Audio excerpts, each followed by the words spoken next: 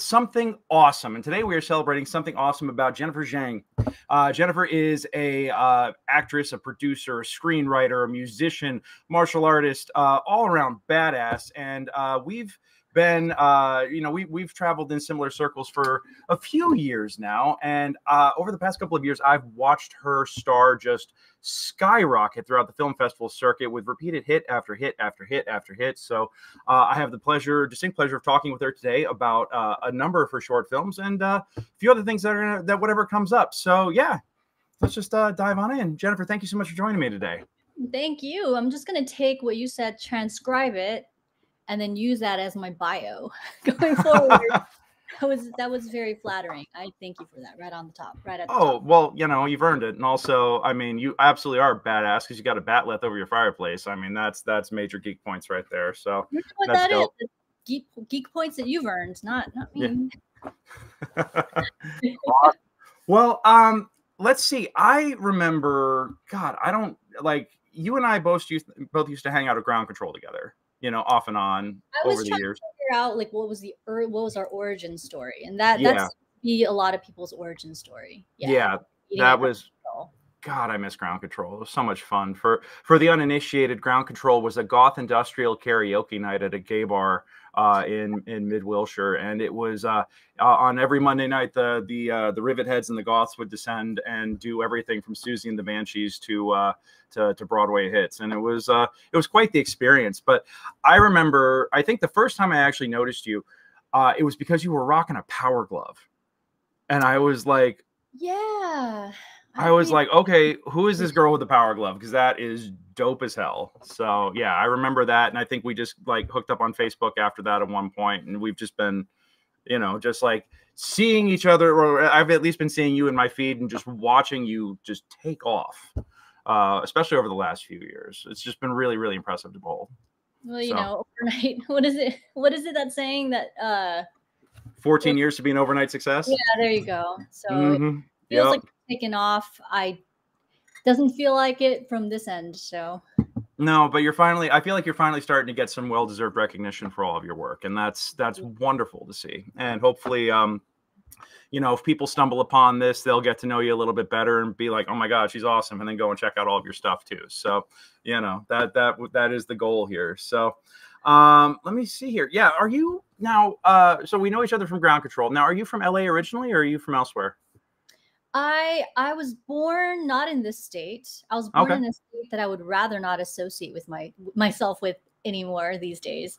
But grew up in California, maybe closer to the OC, and then went to UCLA and kind of has been stuck here ever since by choice. Gotcha.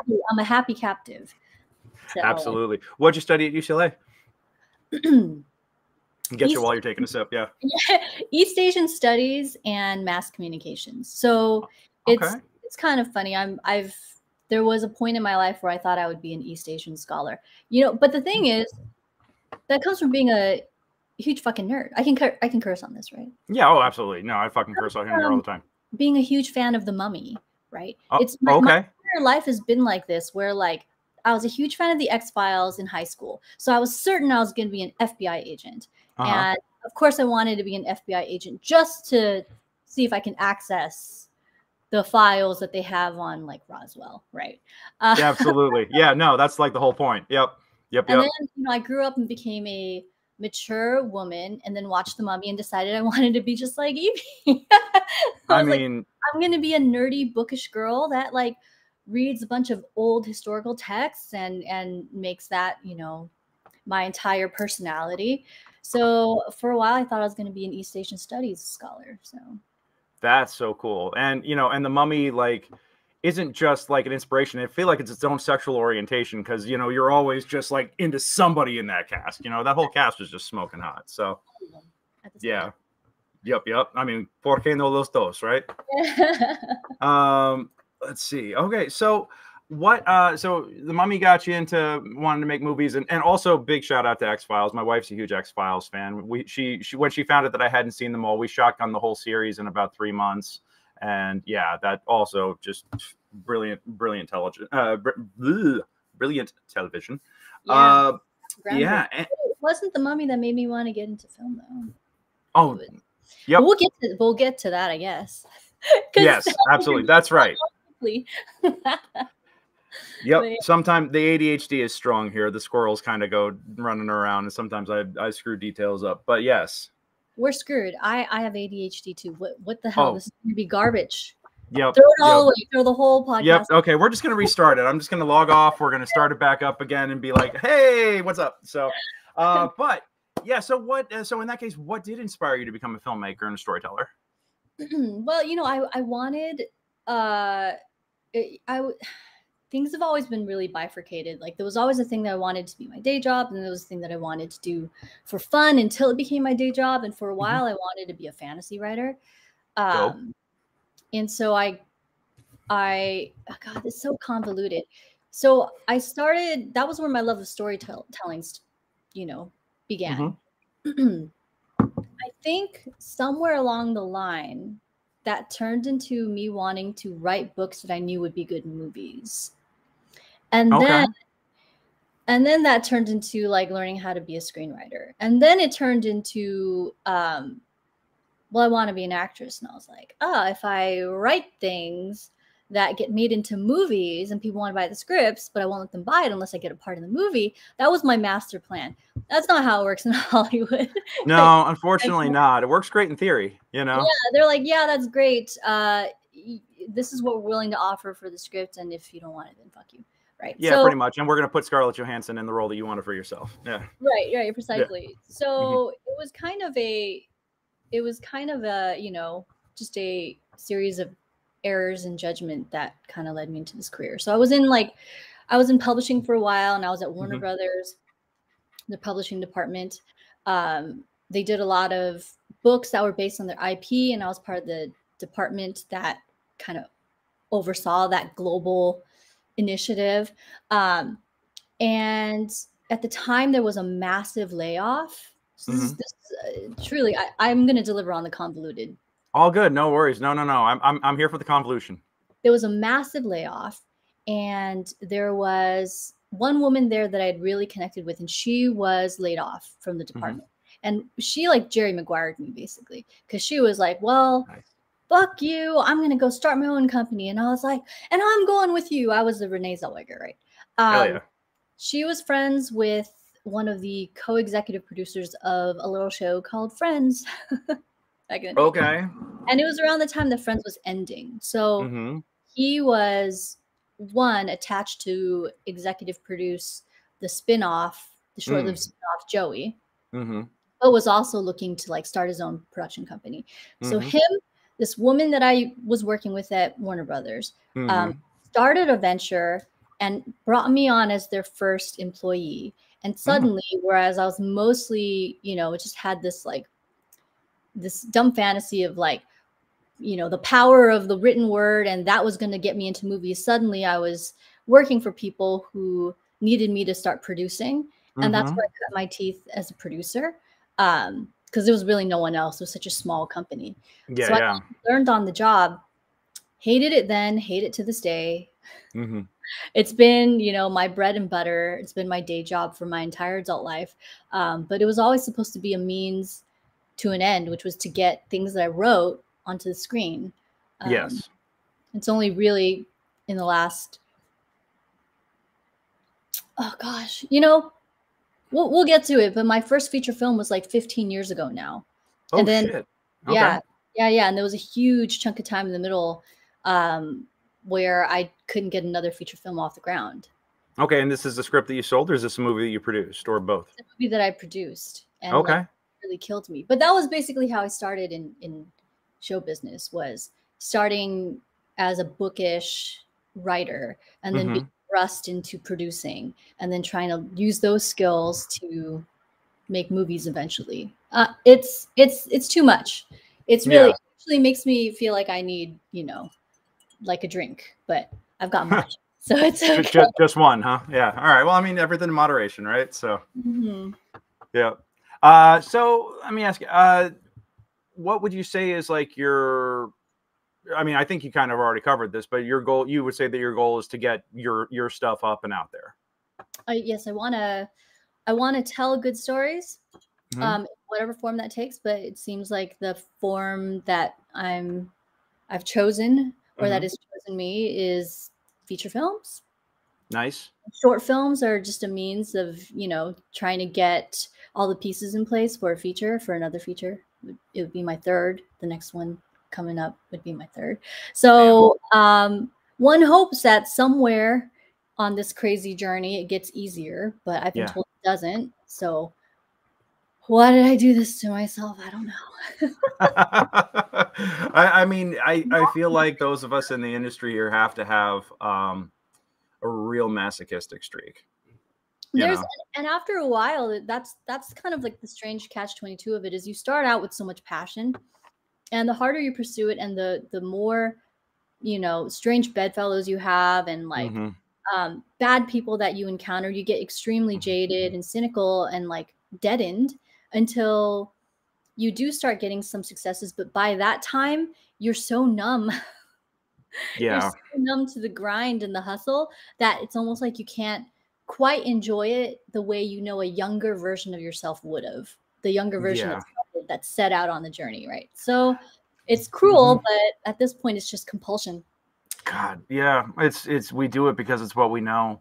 And I mean, I can empathize with that. I've been producing theater in this town since 2008, and you know, I think back to some of our biggest hits and our biggest, most successful productions, and I can think of all like the good times that we had. But every show, no matter how good or amazing it was or how well received it was, I was there for how, you know, all the backstage bullshit and everything else, all the drama behind it. And it's tough because that's what I wind up thinking about when I think back on these shows, is all of like the shit that I got dragged through just to get that damn show up, you know. And it's hard, it's bitter. Like, you know, it's fun talking to people and they have all these memories of like, oh my God, that was amazing and I had such a great time with it and I'm just so proud of the work. And I'm like, yeah. Yeah. Finger guns, you know. Just it's hard. Like one of my projects right now is trying to get the archive of our 15-year history up online again, and it's tough going through some of these photos and trailers and press clippings and stuff, just remembering this stuff. It's like going back and revisiting this deep-seated emotional shit that I didn't realize was there. It's like, this is why I pay my therapist, you know. So your private Vietnam. Yeah. Yourself through. Yeah. Yep. Pretty much. And you know, and then we still do it. You know, I'm producing shows this year too. So it's like, but if we do it because I do think that though, the deep down we do it because we love it and because we have something that we want to say, you know. And you feel like, you know, when after you create it, it'll exist. Yes. Yep. So you would have done something that, you know, hopefully leaves a legacy, and that's, you know, and hopefully enriched other people's journey a little bit. We only have so much time on this earth. Yeah. So exactly. if you know you've made something good, then you know you've given people something good to enjoy, right? Oh my God, yes, absolutely. Absolutely. I mean, the only meaning there is to life is what we give it. So, you know. Yeah. So before we get diving into the film stuff, I was cruising your YouTube and I saw one of your shorts and I was very, very impressed because I mean I've got a black belt in Taekwondo myself and I used to do, you know, WTF Olympic style competitive sparring, and I was just like, holy shit, how many different martial arts styles do you know? I mean, I feel like you know all of them just from what I saw.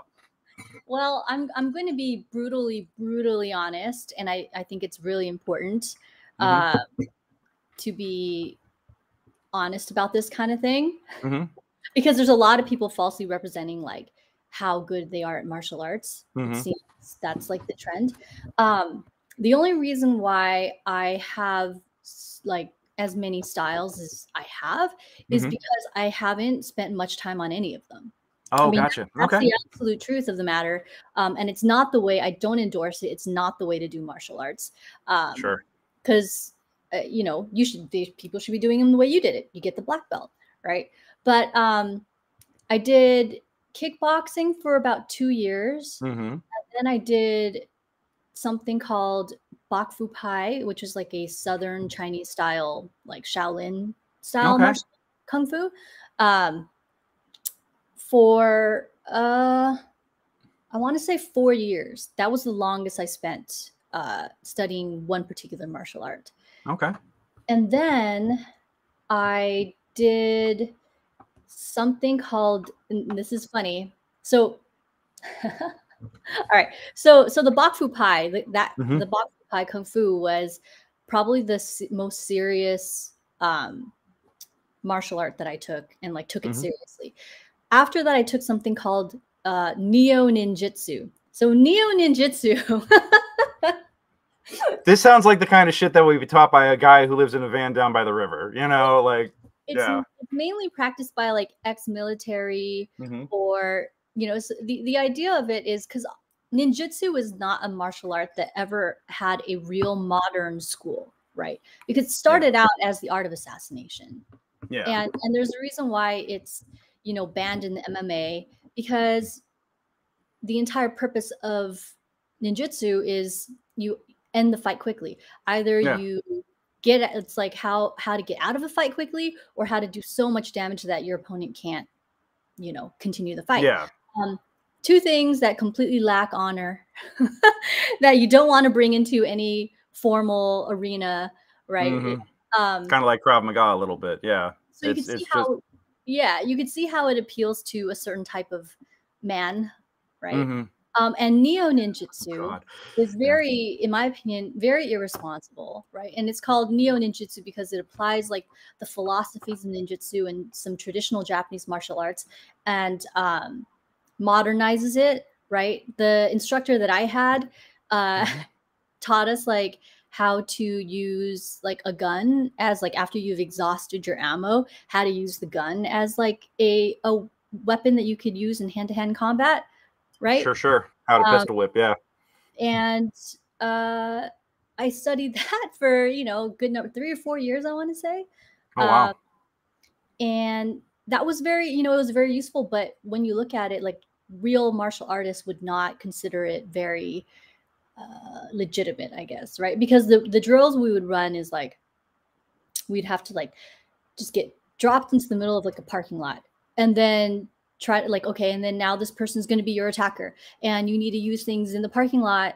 Like, how do you navigate around these cars? How do you use these cars as like a way to like get out of the fight? Or is there like a pile of garbage somewhere that you can like find something that you could use as a weapon? And then how do you adapt that thing into a weapon? And that's why we were trained in like eskrima, which, you know, anything that you would find in a junk pile that resembles like a long stick, then suddenly it's an eskrima stick. So I know like hardcore martial artists are listening to everything I'm saying and being like, that is some bullshit.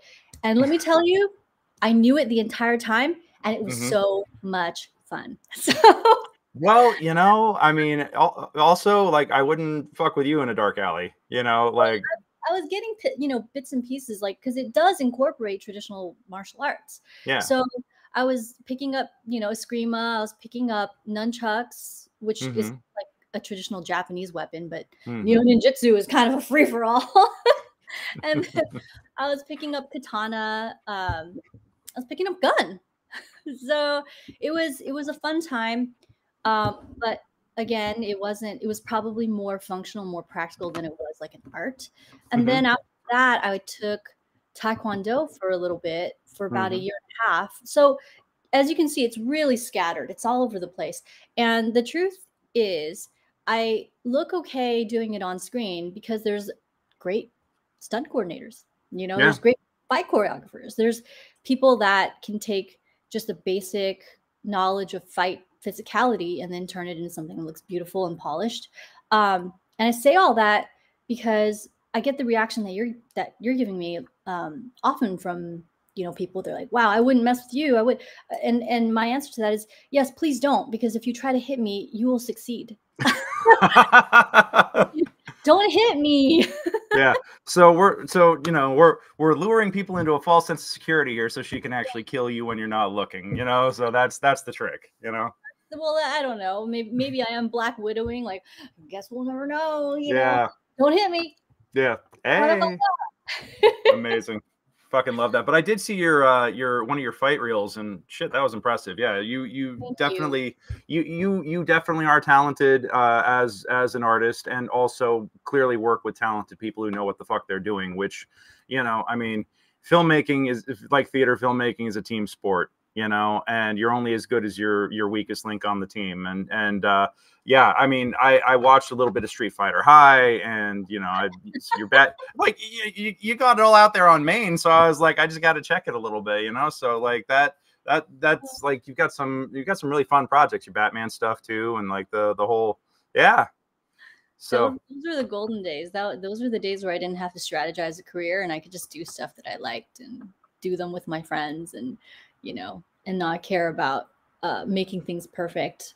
Yeah. But no, to be honest, I really think that there's a lot of value in that YouTube mentality. We have a whole generation of people. I mean, the circle that we ran in, and you know, and people younger than us grew up making content as opposed to traditional media.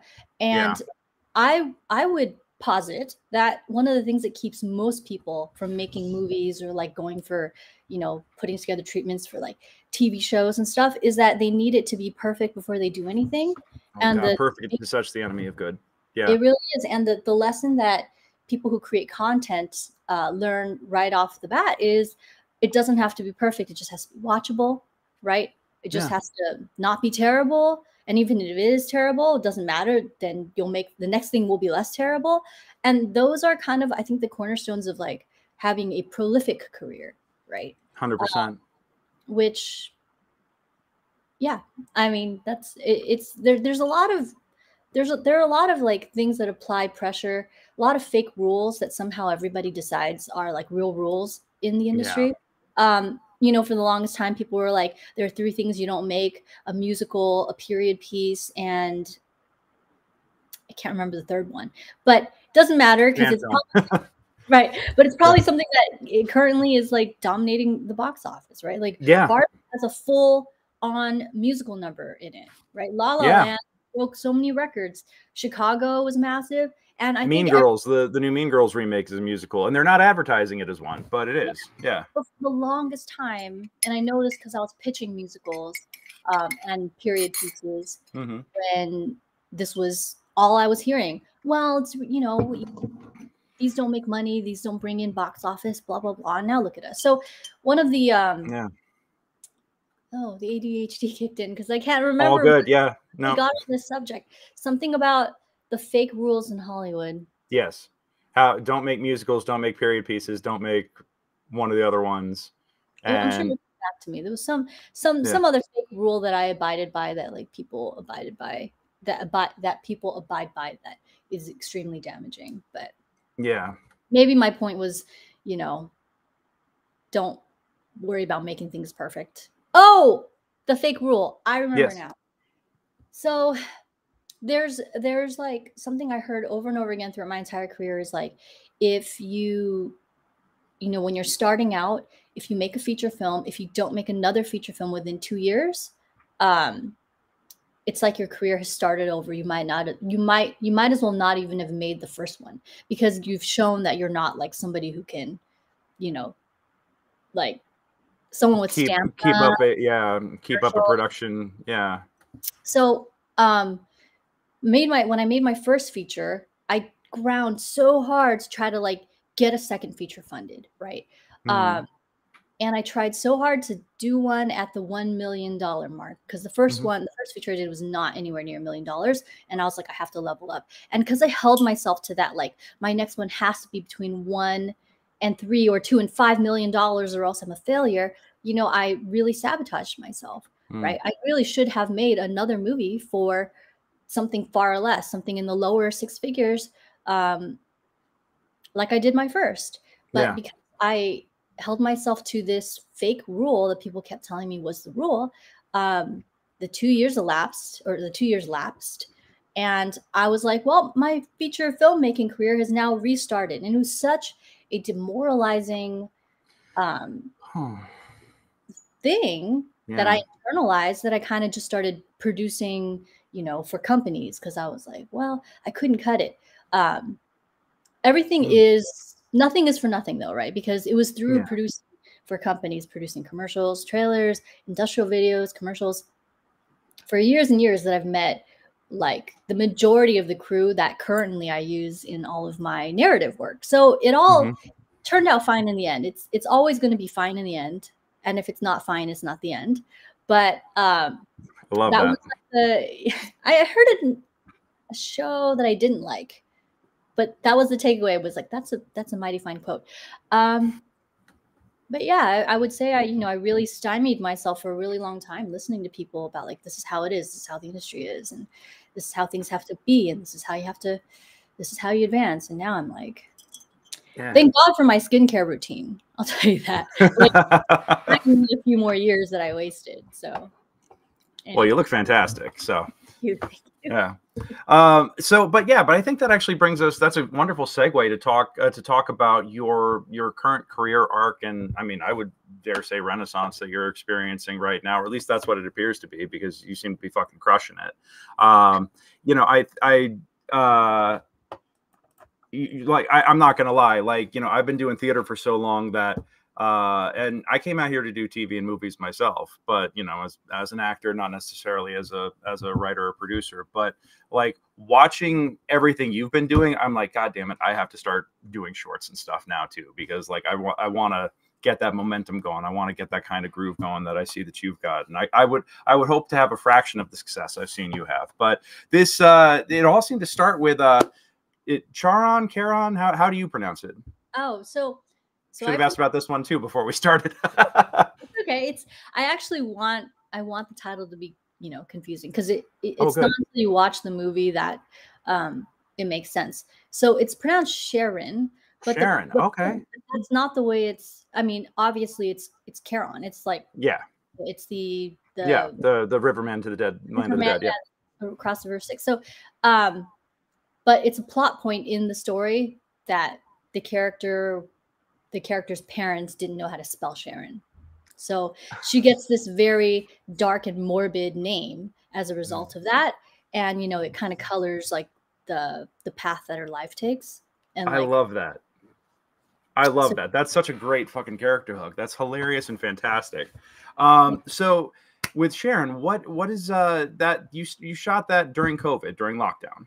Yeah. So everything good comes from everything bad in my life. It seems to be the pattern. So I had a feature film right before lockdown that was getting a lot of interest and had 2 potential financiers that would have been like the most ever, like together would have been the most ever raised for a feature, right? Oh wow.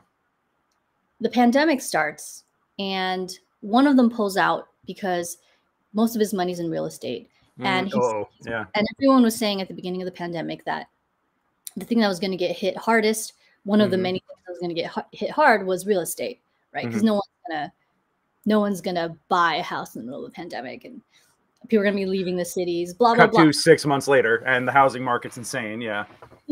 So that financier got very cold feet, tabled his like soft commitment. The other one, who was in if the first one was in, right?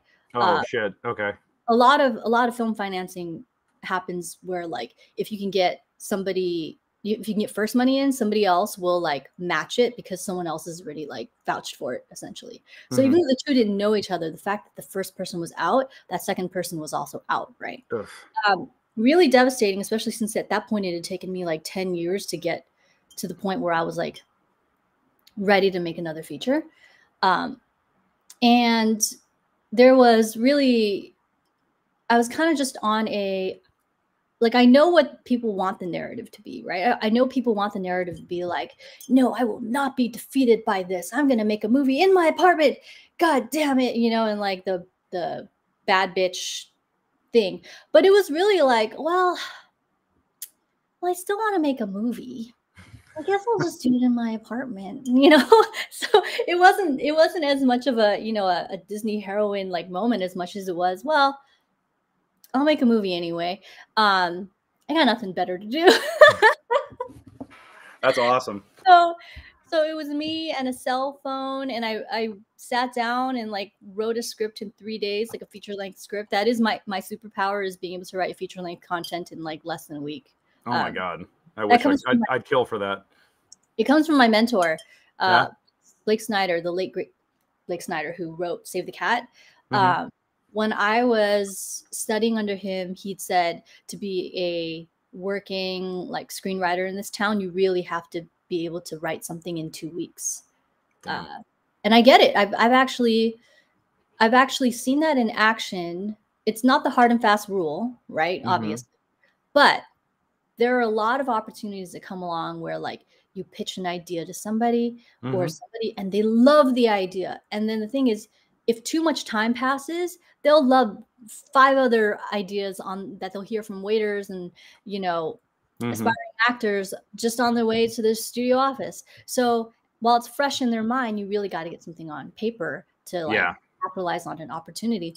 That's kind of the best thing about being in Hollywood proper, is like you get a lot of opportunities as long as you know when not to let, like if you're watching out for them and you know when to capitalize, you can do really well. I say this speculatively. I've not done very, very well, but I've seen people around me, you know, right place, right time. But at the same time, they also like applied a massive amount of skills. It was, they got their 10,000 hours in, and then it was time to shine, and they made sure the opportunity didn't pass them by. So anyway, so Blake had said, you have to be able to write a screenplay in like, you know, 1 to 2 weeks tops. And I trained myself to be able to do that. Utilized it in the stupidest time possible, which was pandemic, when we had infinite time. So I don't know why I was rushing, but I wrote a screenplay in 3 weeks or 3 days. And then just set up my cell phone and then just started filming it. Like every day I'd wake up in the morning. So I'd wake up in the morning. Wait, hold on. I should do it the other way around. The night before, it was like, where do I start the cycle? Night before, I would shot list all the pages I wanted to shoot the next day, right? Shot list. Next morning, wake up early in the morning and just start filming, just checking off my shot list. And the thing is, I did it all on an iPhone 8. And then when I got everything in the can, I would be exhausted and I would get in bed and I would just edit it on my phone with an app. So I edited the entire feature film on an app on my phone. So, and after I got those clips done and exported, then I'd pick up the script and then shot list the next day's scenes, and then just do it, you know, ad nauseum until the whole movie was done. And the thing is, at the time, I thought I was just going to throw it on YouTube, you know, and if 500 people watch it in its entire lifespan, I will be happy. And it wasn't until I sent it to my manager, who admittedly, he told me, I love him, he's so blunt. He goes, I'm going to be honest, when you first sent to me, I was like, what is this bullshit? And he said, it's a good manager. Yeah. And then he watched it and he was like, oh, Jennifer made an actual movie, right? So he was the one that told me I have to put it in festivals. And so I started submitting festivals. And the thing is, everything that everyone was submitting at the time was quarantine material, because that's what anybody was able to make. Yeah. You know? With whatever, if they happen to be locked down with camera equipment, right?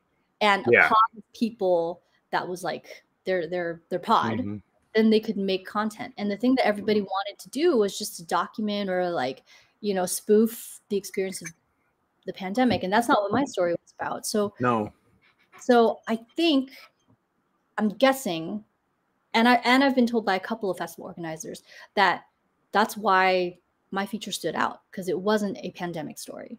Yeah, it was, you took the restrictions of the pandemic and told a different story.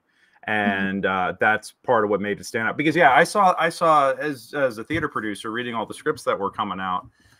Yeah, the number of fucking pandemic scripts that I saw, I'm just like, dude, we're all living this right now. We're here in this moment. Like, save your the pandemic changed my life for like maybe in a decade. You know, like let's get out of this. Let's get some perspective, you know. And the fact that you took those restrictions and then took the opportunity to tell a different story, that absolutely would make that stand out. Yeah. Well, it was like, it was fun because it was a story about a woman. It's about a hacker who was under house arrest for like a really terrible crime that she committed, a hacking crime, a hacking crime. And then she's a hacker who did a hacking crime. And she's got a boyfriend that she can only interact with over Skype. So like the entire plot lent itself to the way it was shot, right? So so I had another actor that I hadn't seen in like, what, you know, probably about a decade in person, but he was willing to do the project. And so he would just Skype in and he would do his part and I would film it practically. I would literally just film the screen, film him Skyping in, and then we would do the scene. And he was the third actor because at the time I had casted one dude who was all on board, and then he got really scared because he was like, we really don't know how SAG is going to react to people doing shit like this. Yeah. Like, we don't know if like the argument, but it was a pandemic and I didn't have other work, so I had to do a non-union project. Like, they didn't know if that would fly. And at the time, SAG was actually sending out letters to its members saying, don't do projects in this time, right? Like, we will find, which was them being responsible, right? We stop the spread. But but I had one actor pull out for that reason. I had another actor pull out because he initially thought it's like such a great idea, and then he was like, oh, it's gonna look like crap because it's gonna be filmed on the iPhone 8. And I was like, yes, it is gonna look like crap. There's gonna be no getting around that. But that's such a lovely conceit for it, though. You know, it's like filmmakers who like to still shoot on 16mm or something like that. You know, there's sometimes you just have like this style and conceit. That's a bummer that they got snobby about it. You know, that's okay.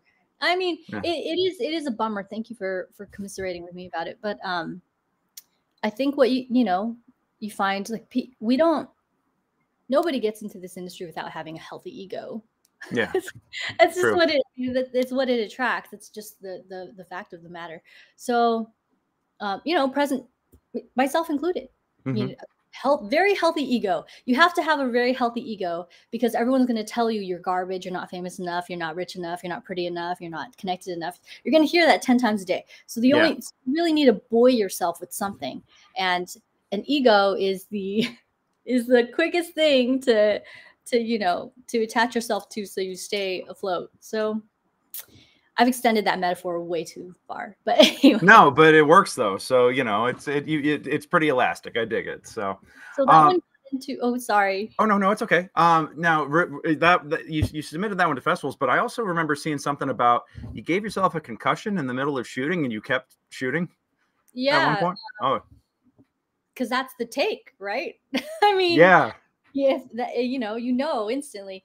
I had a really great actor friend, the one scene that has two people actually in one space together, and he's a really good action director, stunt coordinator, fight choreographer. Like, he does all of it, anything action related. And so I was in really good hands. The fuck up was mine. So basically what happened was, he had a pair of gloves that had the carbon fiber knuckles. So it was supposed to be that he was grabbing the back of my head and like slamming me into a wall, but his hand was going to take the full brunt of that, right? Sure. I have really glossy hair. It's Asian. So what happened was, when he tried to slam me into a wall, his hand slipped, and I should have felt it slip and not, like, lean into it as hard as I did. But I just wasn't fast enough to react, and I felt his hand slip, and I went and did it anyway, and just completely, like, I saw stars, and we didn't even have to do any sound design on that scene because that you hear my actual skull cracking. Oh, God. But then, finished the take, and then I was like, like, still seeing flashes, and I like pick up. I'm like, no, that's the take. Moving on. Check the gate. We got it. That did it. All right, awesome. That oh God, yeah. I've definitely had those moments, and that's always the damn take. That's the take. That you're not anything better than that. Yeah. And it ended up winning festivals, getting into Deadline, you know, like everybody I knew my entire life called me the day it got into Deadline. Like it was interesting. It was such a good, it was such a good picture. That's what I wanted to say. It's and I mean literal picture. My friend McCall Jones took a photograph of me looking all directory before the pandemic, and it was submitted with the press release that my manager submitted, and it was great. It was a great picture, and it was just splashed across the entire article. It really made me look like a big deal. Yeah, it's a great picture. I'm gonna see if I can pull it up real quick here. I've got it. I saw it came up in my Google earlier. I didn't want to grab it because of the copyright on it. But I don't know that. And as you do that, I don't know that people really read the article and saw that I had done a feature on a cell phone. I think just the headline and the fact that it was Deadline, and that, as great as that picture was, there we go. Yeah, great. Right across. Even though that's not a real film camera, this is I shouldn't say this. That was McCall's camera, right? Because even though I direct, you know, this is a staged camera. I wasn't directing anything. Because there was no picture of me directing Sharon, because I was acting in Sharon and directing was with a cell phone. So I don't know that people had read the article. All they did was see the headline, see that it was in Deadline, see this picture, and then I was just getting congratulations like all day long. Like everybody I'd ever worked with, I must have gotten over 200 phone calls and text messages that day. That's awesome. In the span of 12 hours. And then, you know, just leverage that into the next thing, and then leverage the next thing into the next thing. And here we are today. Yeah. And let's see. So Sharon went to a whole ton of different festivals and cleaned up from what I saw. Yeah. Oh, and I see it in the trivia here. The titular character's name is pronounced like Sharon, not Karen. Yeah. Okay. Yeah. Right there in the trivia. Yeah. 9 wins, 7 noms here. Because we're just gonna. I should be so much faster with this, but I'm not. Okay. Here we go, and there we go. It was kind of a strange thing though, because, you know, even though it got in a bunch of festivals, I couldn't go to any of the festivals. None of us could. Oh, yeah, because it was all because 2020, all still just right in the middle of quarantine and everything. Yeah. It was going to be another like year and a half before or even 2 years before any. My God, it's like 2 years of our lives. Yeah. Really, it's really kind of mind blowing. Before, so even though this got into a bunch of festivals, it wasn't. I didn't get the festival experience. Yeah. I didn't know what was coming. Basically. Well, I mean, you definitely made up for that, and also we'll get to it in a minute. But you definitely took the opportunity, the red carpet opportunities, and maximized them to make one hell of a statement, one hell of a visual statement. We'll shout that out in a minute here or two. But yeah, International Independent Film Awards, Indie Fest, Horrible Imaginings, Frostbite, International Mobile Film Festival, Alternative Film Fest, Jelly Film Fest. I mean, all over the place, and you know. Nominee, semifinalist, winner, best feature, best film nominee, you know, like, best actress, crushing it. I mean, just incredible, you know, I mean, bravo. That's so awesome that's part of the legacy for that. And you definitely didn't waste any time from what I saw, because from there, the next thing was Fetish, right? Was Fetish, yeah. Yeah. Fetish. I was working, so after we came back from the pandemic, I was working with a production company in Beverly Hills. And the owner of the company, it was like a new production company. Are you hearing the car backup in the background? Yeah, no, that's my kitchen window is open and somebody outside my place. I thought it was me. No. That's how good your speakers are. That's a good mic, yeah. So I was working for a production company at the time. There's another sob story that goes into this. Everything that I do that's good starts with something bad. Like that's just a pattern. But I had a feature film script that was there was a woman that attempted a very elaborate theft of it. embroiled me in something that ended up, having a lawyer involved. It was really awful. You know what? I will get into it a little bit. So okay. The Cliff's Notes version of it is I had a feature film feature film script, the one that I had previously gotten funded and then not funded before I did Sharon. And so now I was back on the path of trying to get it funded. And this woman who was another screenwriter and fellow producer, she read it, and I know now what happened. She read it and really wanted her boyfriend to direct it. Right. It was a very good script. I'm happy to say that it's attracted a lot of attention through the years for me, and like obviously attracted investor interest. So she ended up telling me that she wanted to help me produce it. Right. Didn't tell me she wanted her boyfriend to direct it. I was like, well, I really don't need anyone else to produce it with me. I already have like lines to financing. I'm going to act in it. The thing about it was a small enough movie specifically so that I could act in it. It was going to have like a $500,000 budget, and that I knew I could raise, right? Sure. She told me, I can get you $2 million for it. You'll still be producing it. You'll still be acting in it. And I remember at the time I said to her, like, why are you helping me? Right. And she said, I just see a lot of me and you. Right. She's like, I just want to help the next, I just want to help you. I see a lot of me and you. And I was like, well, that's sweet. I'll never believe anyone that has an altruistic, like, that's not a thing in this town. I mean, I respect people a lot more when they tell me what it is they want up front. And then I go, okay, well, if it's all on the table, let's figure it out. But I hate this backstabby bullshit. Yeah. So she said, well, all you have to do is, she's like, I'm working for this other company. I need you to just like option me your script. She's just option it to me and blah, blah. I'm just going to use standard boilerplate language. Don't worry, you're still attached as the producer. I'm like, okay, because the thing is, my alternative is I could just make it myself exactly the way I want to make it for the budget that I have. And I won't, but she was like, oh, I can get you more. Then you'll be in a $2 million movie instead of a $500,000 movie. I'm like, oh, like anybody would be enticed by that. Yeah. Immediately upon me optioning it to her, she's lying to me the whole time, saying that I'm like, that she's putting the pieces into place, and like everybody is like totally on board with me acting in it, and blah, blah. And she wouldn't let me talk to any of the people that she was claiming. She, her boyfriend direct it. That I knew, but that I didn't mind at that point, right?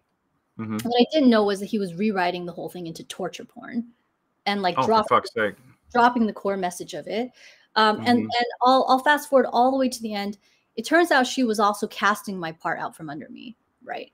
And she didn't understand how small the Asian community of entertainers is in Hollywood. Yeah. And actresses were sending me messages left and right. Oh, sure. Yeah. So I knew instantly, and I needed to talk to her immediately. But the thing about it is, I promise I'll cut to the chase. And I know we keep saying good. No. It's, I mean, this is the opportunity to tell the story. So this is, what it's here for. Yeah. One of the actresses that messaged me sent me the casting notice I'd never met before. And her name is Sue. So that's the end of the story. I mean, that's going to come up later in the story. And so she was kind enough, even though she auditioned for the role, to screen grab everything, send me everything, so that I had everything I needed to go to this woman and be like, what the actual fuck? And it got even worse because she had made me quit my job at Warner Brothers because she said, you're going to have to quit your job because we're starting production on this and you're a producer. So she put me in it was so diabolical. She put me in this vulnerable position where she knew I'd have no other income, and she would have to, and then I wouldn't have any power to like object to the fact that her boyfriend had wanted to start casting other people, and somebody famous. He wanted Maggie Q, basically, like specifically he wanted Maggie Q. And he wanted to rewrite it. So it was awful. I confronted her about it. She was like, the jig was up, right? So she went, I'm really sorry. She was like, I really thought that in the end, when we made the movie, that you would be that it would have been good for so many people that you would have been okay with how hard I was screwing you over. And she literally uses those words. Oh, wow. Wow. Yeah. Holy fuck. So it was awful. It was a terrible experience. And then even then, you know, I had to get the option reversed, and she dodged me for like months. You know, she dodged like the letter that would have reverted, and she had already admitted that she was trying to fuck me over. So when we spoke, she was like, "Oh yeah, freely and gladly. I'll gladly, you know, I'll gladly." No, that's never the case. Yeah. Claim. Totally. You've caught me. I'll do the quick claim. Dodged me. It was horrible. And the whole time she was dodging me, I was worried that she was off making the movie. Right. Yeah. So all this is to say, Fetish comes around. And I'm working for this company, this production company now. And they said, we need something that the women that I was working with, really good friends, they were like, at that time, because we'd kind of been in the trenches together, they were like, we need something that'll get us awards. We need something that's going to get us like potential Oscar attention, right? I don't know what it was, but I think I had been fucked over so badly so recently, right? And starting to feel like nobody's going to let me do what I want to do. And it doesn't matter how many awards I get, how hard I work, you know, how many pages I write, right? At the end of the day, someone's going to try to screw me out of it. So I just had this like, I don't even give a fuck anymore, like attitude, right? And they were like, we need you to write something that'll get us Oscar attention or awards season attention. And I was just like, I'll write you something that'll get an Oscar. And I really believed it, because I was like, why the fuck not? You know, like there's no more room for self-doubt. You got nothing to lose. Insecurity. Like I was just like, let's go for an Oscar. I don't give a shit. Let's do it. Yeah. And then they were like, well, do you want to act in it? Because they're really cool. They're like my fellow producers on this. Do you want to act in it? I was like, yeah, I want to act in it. Sure, let's do this. Right. There was such a level of like complete loss of insecurity and self-doubt at that point, because it was like gone full nihilist. Nothing matters. Why not me? Why not an Oscar? Who gives a shit? Let's see what happens. Fuck it. Yeah. And then you got qualified. And then we qualified for an Oscar. Fucking hell. I mean, you know, see what happens when you just don't fucking care. That's amazing. We did it. We made the thing. You know, it hit the festival circuit. It won. Like it got qualified for an Oscar. It's wild. And then from there, after that, nobody since has questioned me when I wanted to act in something. No one's questioned me when I wanted to be sole writer on a project. Like, I used to hear, you're 2 for 2 at that point. Yeah. Yeah. I hear all kinds of like, oh, there's a helicopter. Sorry. I used to hear all kinds of like, well, you can do this or that. Oh, you want to be the head writer on, or you want to be the only credited writer? Okay, well then you can't act in it. Oh, you want to direct it? Okay, well then you can't act in it. Oh, you want to produce it? Then you can't direct it. You know, and after Fetish, and you know, after qualifying for an Oscar, and that's a whole other thing. We were never going to get an Oscar because running an Oscar campaign is very expensive. Yeah, there is that. I called it like we did what we set out to do. We're on the ballot, you know, where Academy members are screening it in all the official platforms. Like I you know, the Oscar campaign will come on the next one when I have a bigger budget. So yeah, but and all that shit's political, but the fact that you made it to the ballot, that's a big fucking deal. It was, you know?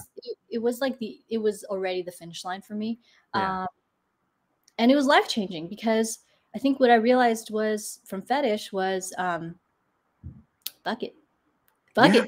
Honestly, like drown everyone out. It doesn't matter. Everyone's going to tell you no. And I know it's very hard to not care that people are saying no and telling you you're not good enough. But maybe just sustain enough emotional trauma until you don't feel anything anymore. And then when people tell you no, it will sound as like just a dog barking in the background. Yeah, exactly. As impactful as a yes. Who cares? Just do it anyway. Yeah.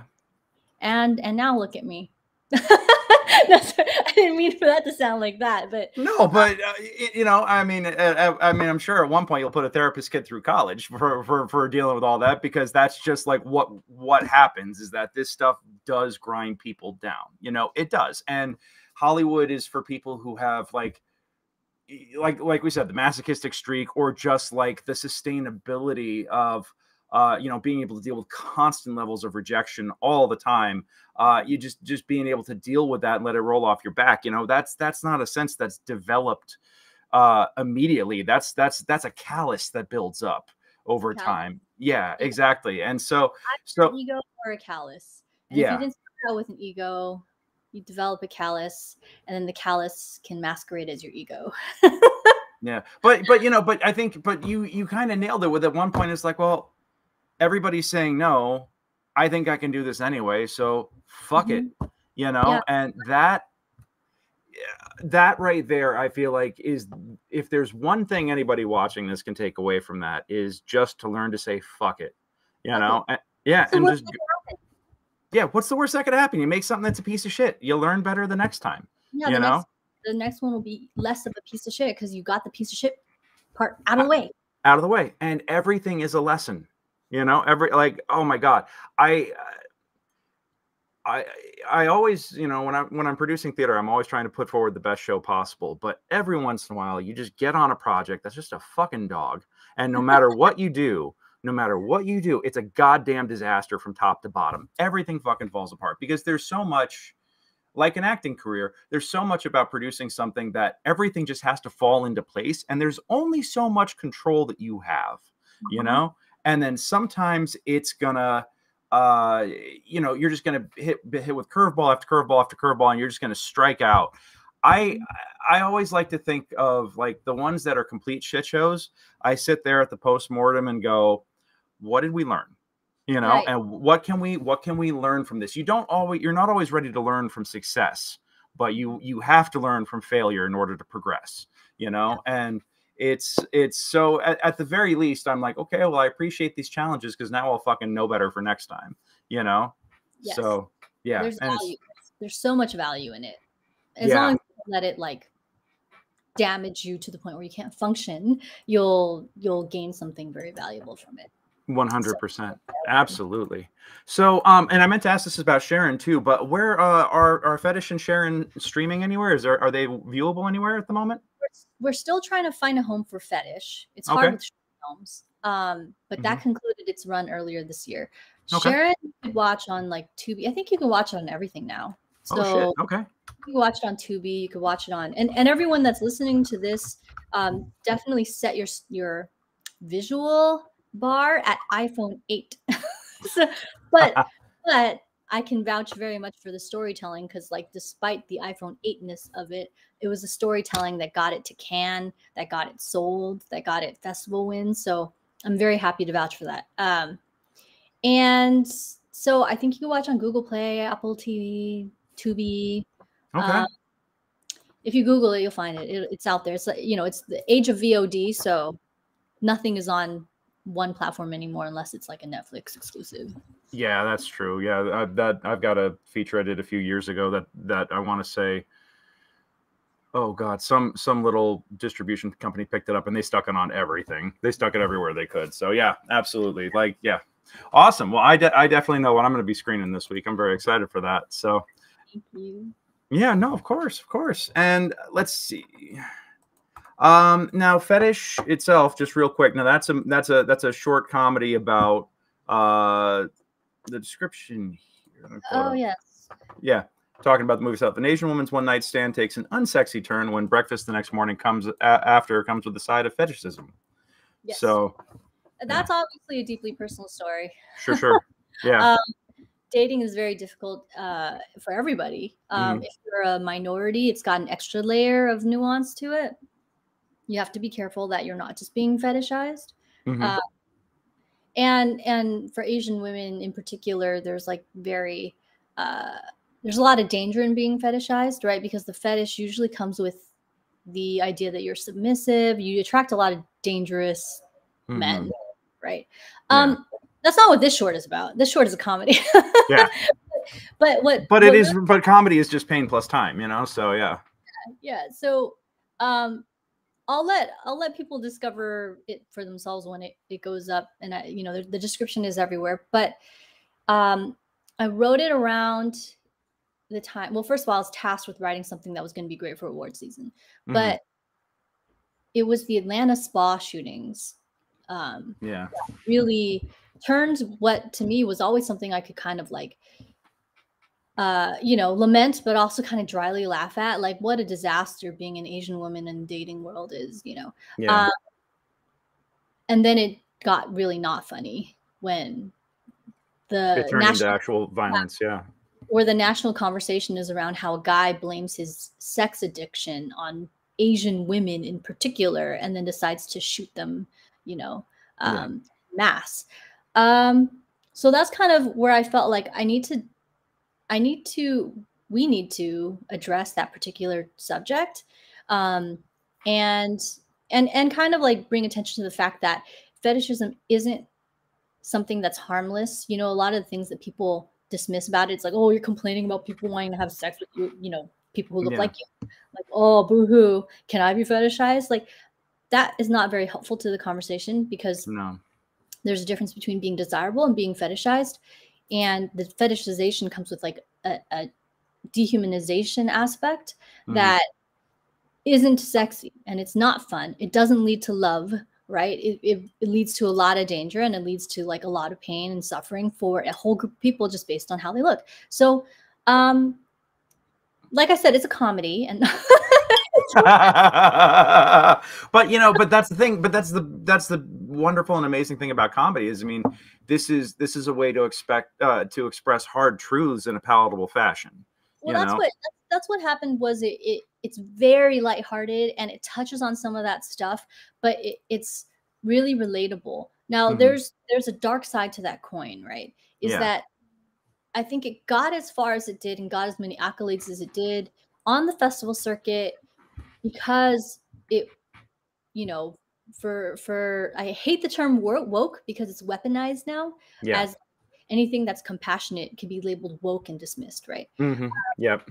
But for being as controversial as the subject matter was, it was a comedy and it was lighthearted. So I think it provided a safe context in which people could watch it, identify themselves as one of the good ones, right? And walk away feeling like, oh, that is a problem. And thank God I'm the kind of person who would never do that to an Asian woman, right? That was really what people were able to take away from it. While my hope was that they internalized, like, they, you know, that the problem exists. But the problem with making a statement piece, for better or for worse, is that you, the writer, and in this case also the face of it, become like someone who has to be the standard bearer for that particular issue. And the festival run was actually very exhausting for me because people would want to come up and talk to me about the issue, right? And it's still something that is very hard to understand if it's not a lived experience. And what people would extrapolate from it was often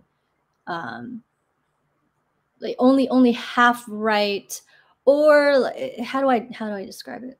All right, the best example I had was like a lot of like Caucasian people would come up to me and be like, wow, that was a great film, blah blah, and I'm really glad you pointed out fetishism, because it's not just Asians that get fetishized, blondes get fetishized too. And I'm like, yep, leave it to us to make it about ourselves. Yep. And I would be like, it's a different thing, because we're talking about fetishism as a power dynamic thing, right? And blondness in our society is not a fetish. It's like an attribute that people think is attractive, right? And people want to date blondes because they think that being blonde is attractive. And it's not the same thing as like being in a position of oppression and like, you know, subjugation. And I don't want to get too into it because it's happening again. I could feel it happening again. We don't have to, but you know, I like this conversation over and over again where people would come up to me like thinking they were connecting with me, and I really wanted to honor the fact that they felt like they got something positive out of it, but they would get the wrong thing out of it, and then I would have to gently tell them, you missed the point, but I'm glad that you got I'm glad it made you think a little bit, at least, you know, even if it was a little tough conversations. Oh geez, Gina, who was in it with me, had a conversation with a friend who watched it and was like, and she was saying to her friend, yeah, like, you know, it's Asian fetishism is not like often talked about and blah blah. And her friend went, well, yeah, and also that Asian girl in the movie was fetishizing that white guy. And it's like, no, she wasn't. First of all, you can't fetishize a white guy. You can't fetishize the default. Yeah. It's like fetishizing vanilla, you know? Yeah. And then she didn't know how to have that conversation with that person, which is like, no, this is not a story where the two people are on equal footing. Yeah, it's not an equal power dynamic. Yeah. So needless to say, I feel like I've made my statement piece for a good long while. Yeah. And I bore that standard for a really long time and had to have those conversations with a lot of people across the country, because this thing went to Arkansas, this thing went to Missouri, this thing went. Yeah. And so all of my future projects, I'm going to really try to do more of the Donald Glover thing, which is tell compelling stories that are like genre, that's like genre films, where the story is where the statement is nuanced, which every conflict, every issue deserves a nuanced approach anyway, right? So that's kind of how I've arrived at my current career path. Like maybe somewhere down the line I'll go full Spike Lee again and like, you know, do a really overt statement piece, but I see why it's so hard to do it now. Like I got just a little taste of it and it's exhausting. Like yeah, because like you said, putting yourself out there is the face of it. You have to, and constantly just, I can't even imagine what that's like, just constantly having to like justify the argument over and over and over again, you know? And then, and I can't tell what's more enraging, the idea of somebody arguing with you about it or somebody just not fucking getting it, you know? Like, I can't imagine what would make me want to beat my head into the wall more, you know? There were certainly a few of those festivals where I was like, they would say something to me and I'd be like, thank you. You got it. You're definitely one of the good ones. Oh God. Yeah. So anyway. Yeah. But again, I mean, that being said, this did crush it on the circuit. I'm gonna throw this up here. Manhattan Short Film Festival, Best Actor for Best Short nominees, winner for Best Actress. 2020. What the hell did I just do? Whoops! I clicked on the wrong thing. Here we go. Vegas Movie Awards: Best Indie Short, Award of Prestige, Best Comedy, Best Duo, Outstanding Panvision Short, Comedic Actress nominee, Comedic Actor nominee, Writing Award. I mean, yeah, you are fucking doing it all, and it's just rocking it, and just shit, just so impressive to see that. Like that is so dope. And yeah, and then but then you talk about going into genre pieces, and then I guess that is the perfect segue to go into Autopilot at that point. Yeah, so that's the latest one on the rounds right now. Yeah.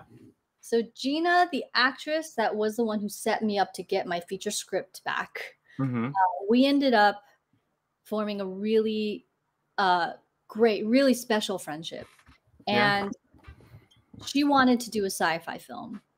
It's kind of like the beginning, and that's basically like we were she was like, I want to do a sci-fi film.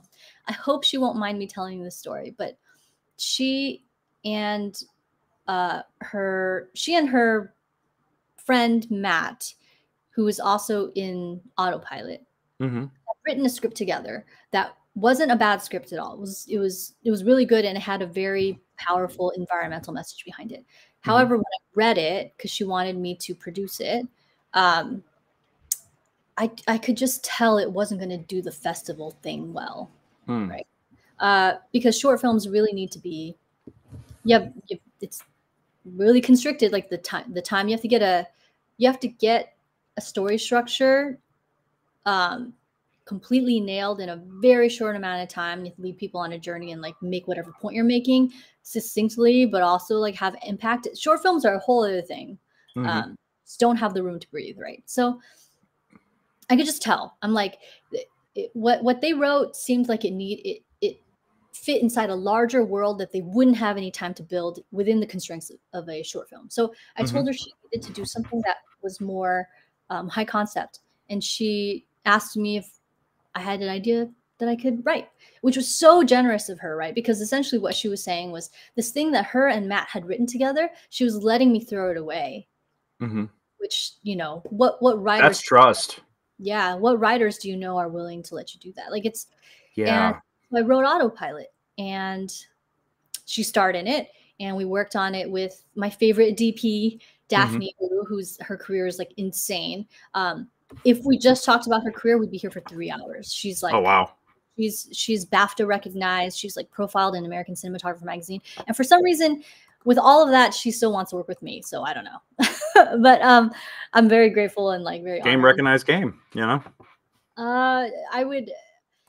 As big and as healthy as my ego is, I really have to humble myself. Daphne's a juggernaut. And like I have to be really grateful that she somehow still wants to do things with me. So she was the DP on Autopilot. Like the look of it is so beautiful, and we really owe it to her.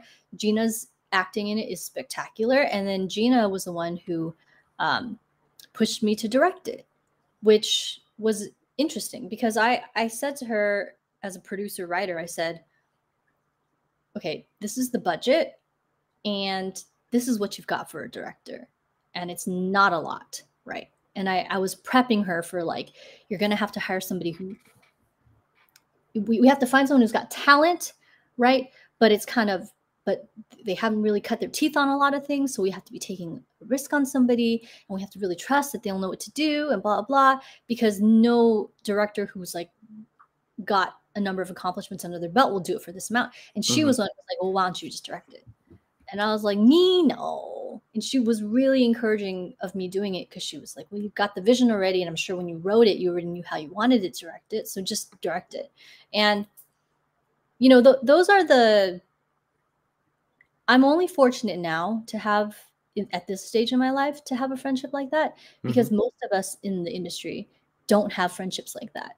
Like ones where like it is fully like supportive like that, and like people willing to take a risk on you, and people, you know, who— and I knew even if I did somehow fuck it up, that she wouldn't be mad, right? She was the one who, like, she was putting her stamp on it. Like, she wants me to be the director, and we were both going to just live with whatever we got out of that experience, of— because I hadn't directed a sci-fi before. You know, most of my adult life, I would say, especially with a producer's personality, attracted a lot of friends who are more on the performance side of things. And it's such a brutal profession to have, being an actor or a model or a singer. And there's just a lot of like tearing each other down that is built into those professions. It's so competitive, right? Well, because you could be friends with somebody and still be in competition with them for a role, and no matter how good you are, there's always still going to be some degree of hard feelings. It breeds a lot of those kinds of dynamics and habits. And I would say for a lot of my adult life, I had friends who were, you know, this isn't a dig at them. Like I'm being very empathetic about it. The profession they chose creates certain personality quirks, right? And one of those things is like, just by second nature, just kind of like, anytime someone has something good, you kind of take them down a notch, right? And it comes from a place of like insecurity. And I had, you know, just a lot of that in my life. A lot of people, like, I couldn't do anything good without like a friend telling me, you know, that it wasn't that good. And in Gina and in Daphne, I have like two friends who would never do that. Like, there's a litmus test, and that has made all the difference for like this next chapter of my career, honestly. At a certain point, you have to let people's negativity you have to make it so that it affects them and the people that still allow it, and you have to stop allowing it. Right? Yeah, absolutely. So a litmus test that I have these days is like, you know, I'm very self-deprecating, not on this pod. For some reason in this, I'm like an asshole, but generally in daily life, right? Like, it's very self-deprecating. If I'm proud of something, I'll talk it down and then wait for the other person to be like, no, it's really good, right? And that pitch does not get knocked out of the park that way by the other person. That's, you know what, let's abandon that metaphor. I didn't do that correctly.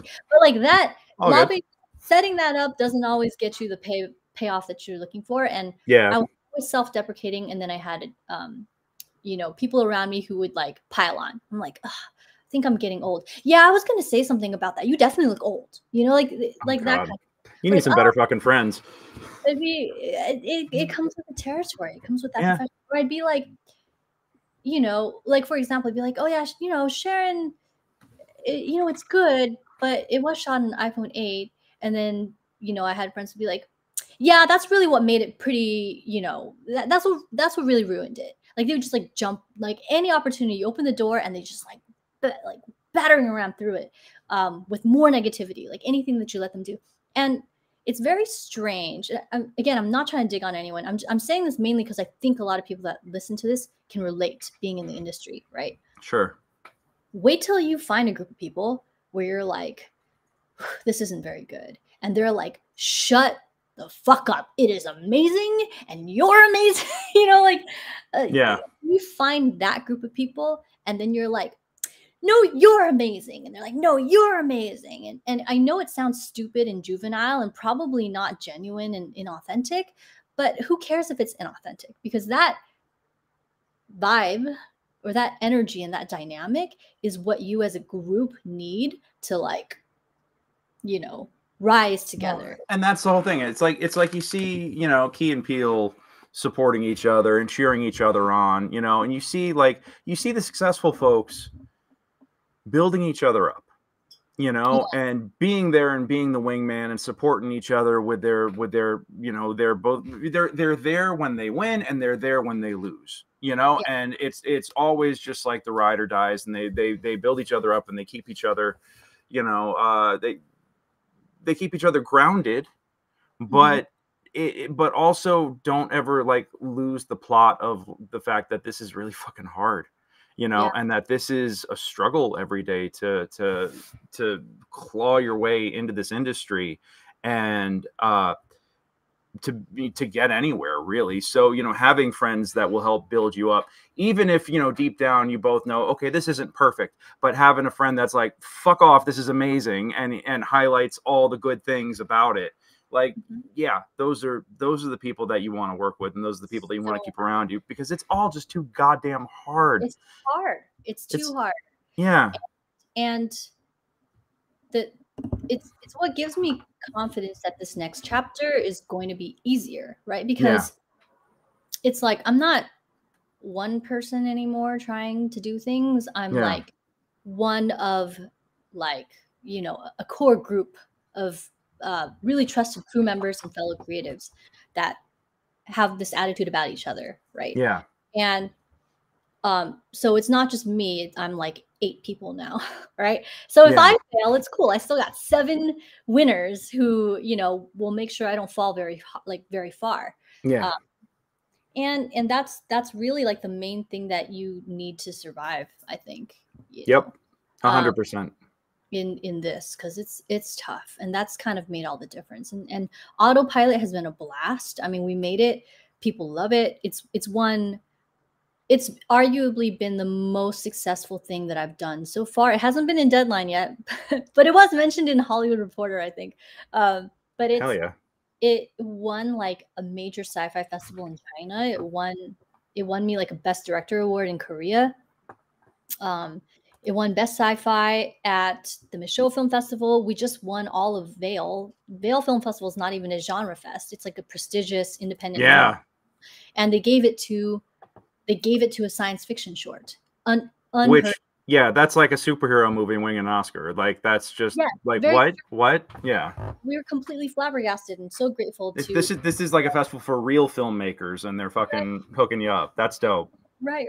So, and the thing is, for all the success that Autopilot has had, like, what's been more gratifying about it is that the journey has been fun because of the people that I'm on it with. And even when we don't win a festival, we've still hung out, laughed, networked, you know, went to some cool parties. you know, have some shared experiences that we'll talk about forever. Yeah. And that should be what any creative endeavor is. And unfortunately, it takes a lot to get there. There's so many pitfalls and so many bad people that I've, you know, yeah. I ran a theater company with 80 people in it, and yeah, you know, it doesn't matter how hard you work to try to filter and just get like the folks that you're compatible with. I'm about to say the good folks, but like folks that work with you and you vibe well with and stuff like that. And there's always going to be people who slip through the filters, you know, and yeah. Like, there's a lot of fear that makes it that way, right? Like you're like, if you know somebody is like a bad creative partner or a bad business partner, there's like, yeah, but if I cut them out, I lose these things that they bring to the table, right? Yeah. Same thing with like friendships, like industry friendships. You're like, you know, wow, they're really not good for me. But if we're not friends, then we're enemies. And if we're enemies, then they're out there doing damage, like, you know, that I'll never see. So everyone keeps each other so close when it's just really not, even when it's not good to have negativity close to you. And it's all fear driven. And you really have to, it's such an impossible task because we're all scared people. People with egos are people that are scared that their ego will be, you know, that they'll be proven wrong and not deserving of their ego. But, you know, it's an impossible task to be like, you know, fuck it. So I lose all these things that come with this particular friendship. I lose all these things that come with this business relationship. Fuck it. Then toss it all out. Who cares? Yeah. Find a better package. There's going to be people out there that are going to have better packages to offer you. And not to say that everything is transactional. I mean, emotionally too. Yeah. You know? Well, just a better fit and a better, I don't know what this means.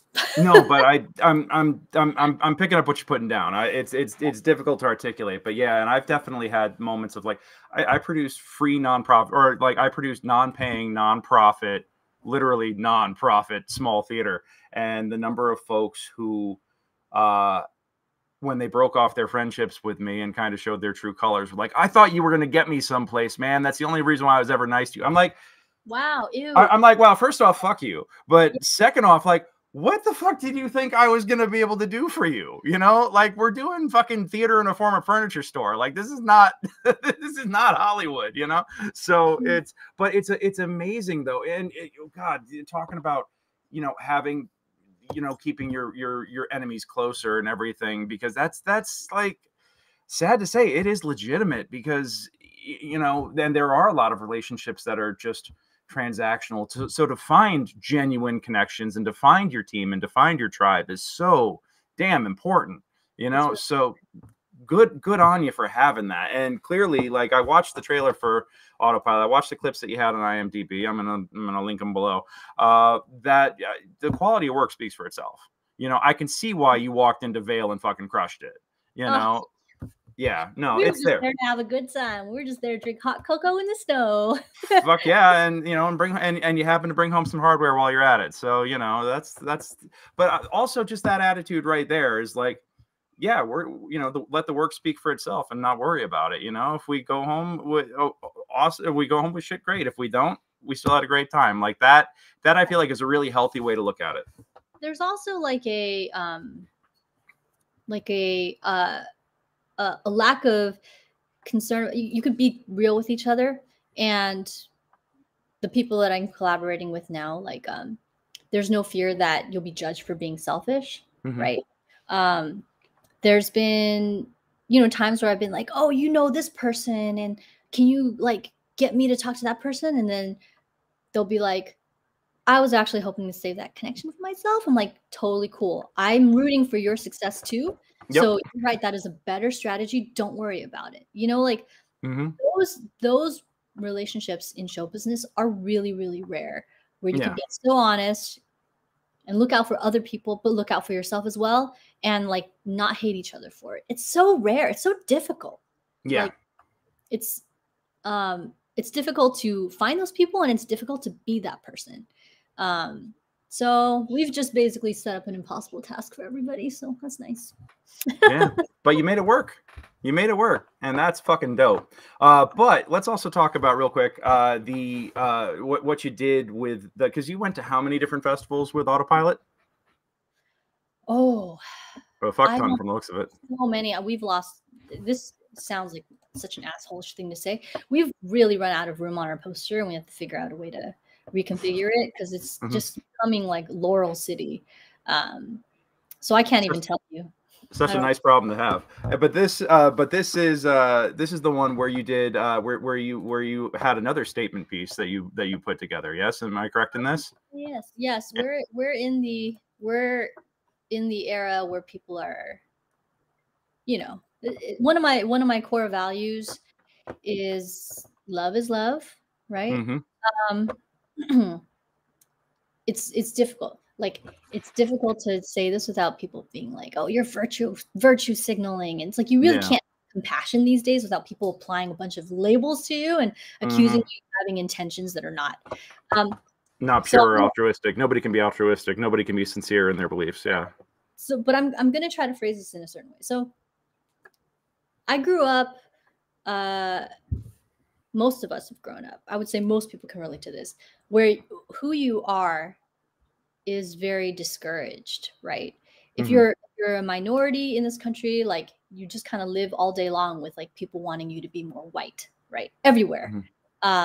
Sometimes even your parents want you to assimilate, right? So who you are is never acceptable.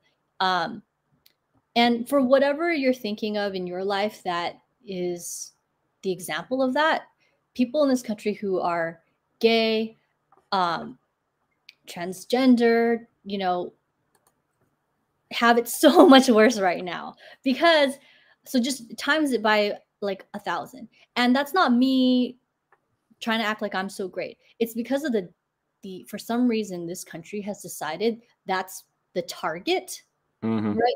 They're like in the crosshairs. And I know those crosshairs shift, you know, throughout our history. I know like the Muslims were targeted after 9/11. Anybody brown was targeted after 9/11. I don't know that I've ever seen things as vicious as they are now towards any people than, you know, non-heterosexual folk. And it's mind-blowing. So I say, fuck it if people think it's virtue signaling, and anyone who's out there like who stands for like love is love, and, you know, everyone should be who they are and what they are is enough. Like, anyone that says anything against that, whatever they can lob at you as an insult to try to like discourage you from feeling that way, fuck them. Who cares? So I just kind of decided, like, these red carpet things, they're silly. Like, being on a red carpet is silly. And especially for like film festivals, you know, it's not like it's the Oscars. They're like just small gatherings of like-minded creatives. With a little bit of a moment in the sun, and that's what the red carpet is. So I just kind of wanted to make a statement. I don't know. I chose like the colors of the rainbow. Well, we got it right here for you. So yeah, I mean, well, it's the Instagram friendly square version of the image, but you get the idea. But yeah, this took planning. It took planning and it took strategic purchasing. And I know it's silly, I know it's stupid, but it was a way for me to remind myself that this is one of my core values, and to not forget it. It was like a way to make sure that this was something I really needed to be paying attention to in, you know, the social space, all the time. It's like as much fortune as I'm experiencing, like, don't forget that there are people that are like fighting a fight right now. And then there was like, during this time, there was like a woman that like hung a rainbow flag in front of her store and was killed for it. Yeah. You know, so people may laugh at things like this, but symbols matter. Yeah.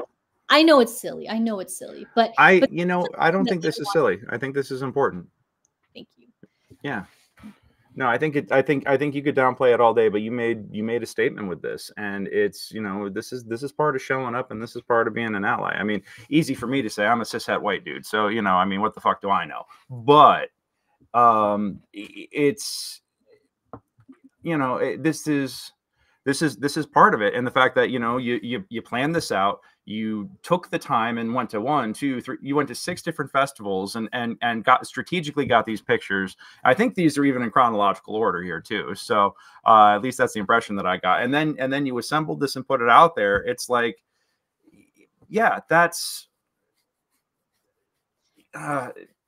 Well, it's the action and the intention behind it that I think makes it more than just like, oh, clickbait virtue signaling shit. Like this is real, you know, and this is like just this is showing. Here we go. All right, hey, we're back now. Sorry about that. Yeah, so apparently somebody didn't like what I was saying, so they spiked my internet. We literally had a whole like split-second blackout, and then my router reset. So, yeah. I also did, like, just to pick up where we left. I also, at these festivals, I'm seeing a lot of really, really great LGBTQIA plus content. You know, like the festivals are a great place to. It's hard to find funding for projects that make a statement that's controversial in general. So you're seeing a lot of statements being made in short films, which are easier to fund. So seeing like really powerful stories, seeing really powerful experiences being relayed, and you know, that perspective being pushed really effectively and really artfully. I mean, film festivals are really great for that. You're going to see stuff that's going to be what's on the big screen 5 years from now, right? Because these people with that message getting their foot in the door, and this is where they're starting. So I'm really excited for the future and all the stories that we're going to start seeing. That's awesome. And if people buy it, well, fuck them. Yeah, 100%. Exactly. I really have no patience for bigotry these days. Like, I don't even want to like excuse it, you know, like, some people in certain parts of like the country where they don't get exposed to, we live in the age of the internet. We get perspectives on every social media platform. If you're if you're a bigot, now you're choosing to be a bigot. So no, I agree with that. I mean, and they'd rather choose to spread their ignorance as opposed to being open to new things, you know, and demand that their ignorance be the message of the day. And it's like, no, not how this works. Like, other people exist. We're not just going to ascribe to your narrow view of what you think the world is, you know? So yeah, 100%. So I guess we could start wrapping it up here. I mean, I've kept you for at this point. This has been lovely, and I sincerely appreciate all your time, but I do want to you know, bring it up with a couple of wrap-up questions. Out of it, all the ones that you've done so far, what would you say is your favorite? So Autopilot has been the most fun that I've had. Completely drama-free. Like, it's been the first experience I've had where there hasn't been like a lot of like butting heads, and some of it in some cases necessary, but there's been none of that on Autopilot, and it's just been fun. But my favorite would have to be Fetish, I think. Only because Fetish was hard and challenging in certain ways, but it was the first project I did with that fuck it attitude. And the fact that effort was awarded with like an Oscar qualification, like, I really felt like, wow, this is the project where I went from Gandalf the Grey to Gandalf the White. Like, for some reason, it was like that was unlocked. The evolution was like I really don't care what anyone thinks about whether or not I'm qualified to tell this story or act in it, or, you know, or try to run it up the flagpole and like push it towards Oscar. Because no one's ever going to give you the permission. Sometimes you just got to kick the fucking door on yourself and be like, sup? Yeah. So my instinct tells me that Fetish is my favorite, and that I'm going to look back on it and be like, wow, that was really when my career started. I think we'll see. I think Sharon definitely laid some big groundwork here for you, and like gave you the platform. You crawled with that so you could run, you know. So I could see the build up here, because yeah, I just, you know, I see you constantly leveling up. Each project is a step forward, you know, and like I only see what I've seen on Facebook, and I recognize the fact that Facebook is a very curated, you know, very select, you know, you can't see the mess desk right now. It's all carefully cropped and everything, but you know, like there's even just in our conversation here, there's demonstrable growth even behind the scenes and an evolution of artistry behind the scenes that is very obvious and even, you know, even as we joke about being jaded and exhausted and saying fuck it to the industry, like a real still like undiminishing passion for it, you know, because if we didn't have that, then why the fuck are we here? Because it's too much bullshit to not have to want to be here, you know. Yes, I think even when you don't feel the passion, it's there. Yeah. Simmering, seething. Yeah. Did you have like a favorite memory or moment from any of these that really just kind of stands out, something that you look back and it's just like, yeah, that was awesome? Like the Michaud Film Festival for Fetish was amazing because not only was it our premiere, but we won that festival, and it was so special to me because it was a BIPOC focused film festival, and Oscar Michaud, as a historical figure, has been somebody that I feel like everybody should know about, and nobody knows about him. And I've always loved, you know, the fact that his story exists in like our cinematic history. He's so unsung, and so the fact that that was the namesake for that festival, which is run by like the best people ever, Noel and Courtney. The fact that we won that, and that they handed me a giant check.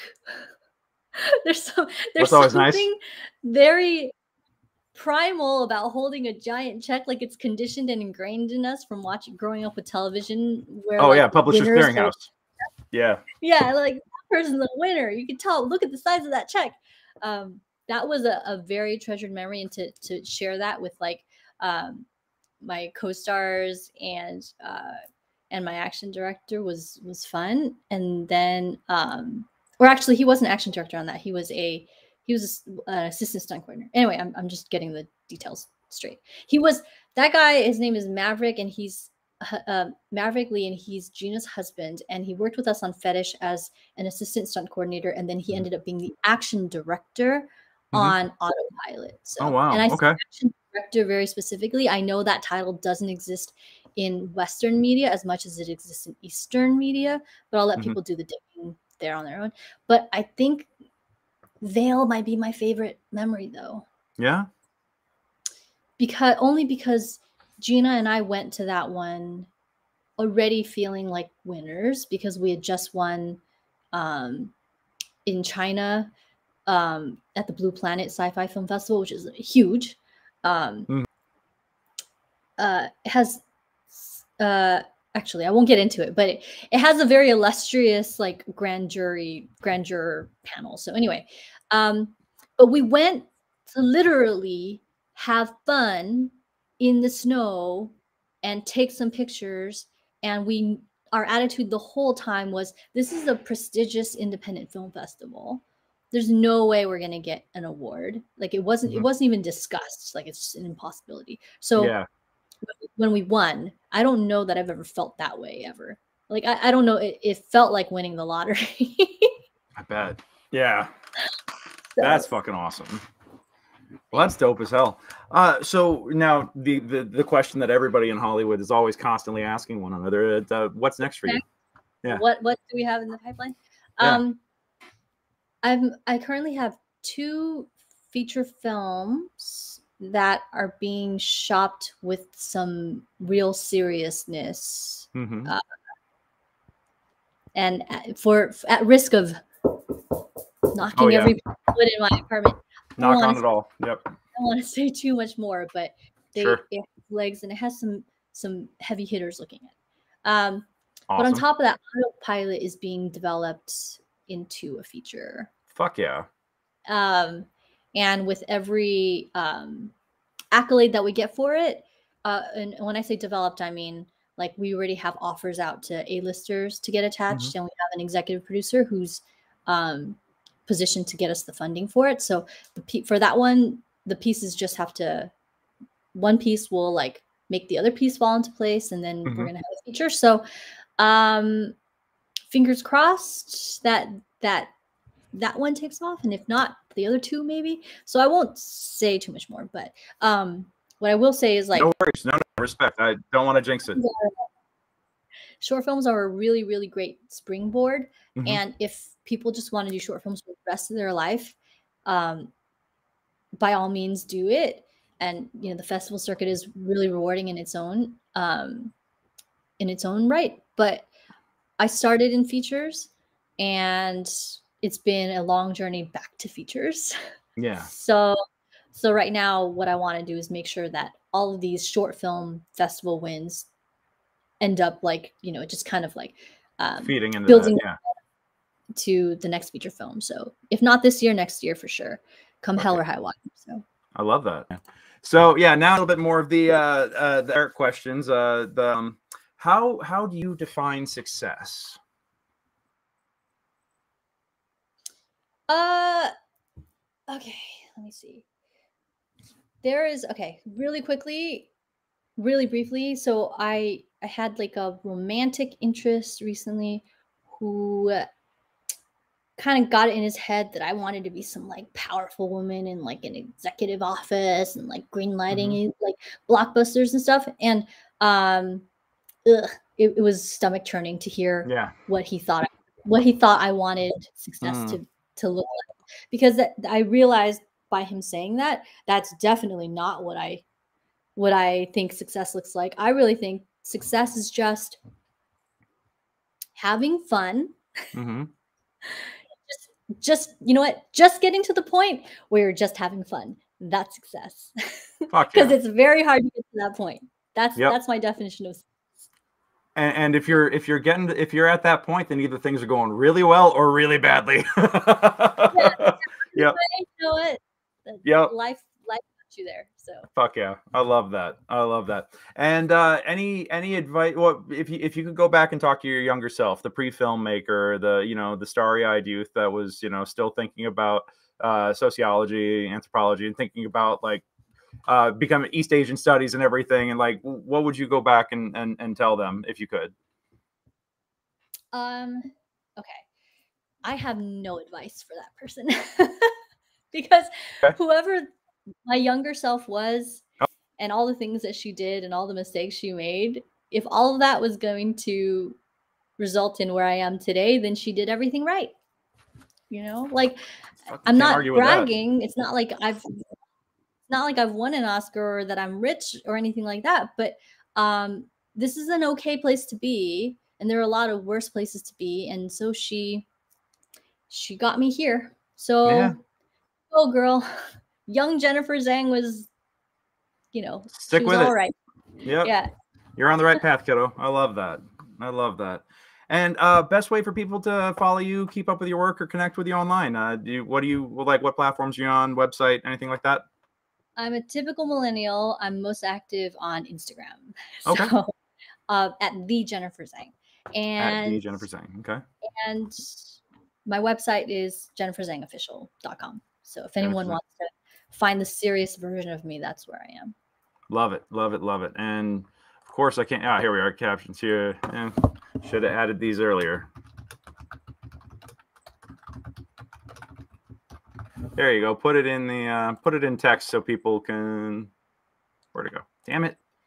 I'm gonna get better about running this for interviews. But yeah, take a look. Follow there. It'll also be linked down in the video description and all this stuff.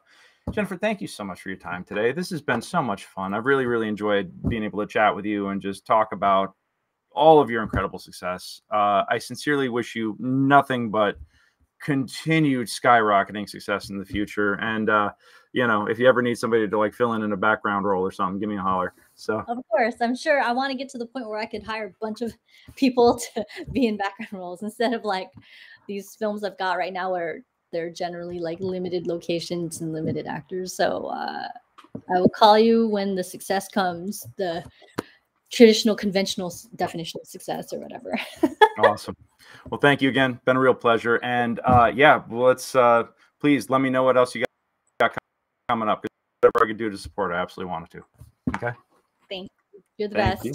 Oh, thank you. All righty. So that's another Something Awesome. You know, Jennifer, I've been Greg.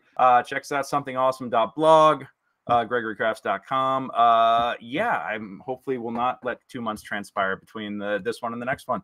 But I do have a couple of folks with some big stuff happening too. So we'll be talking to even more folks and celebrating something awesome in each of these individuals' lives going forward. So until then, take care of yourselves. Be good to each other.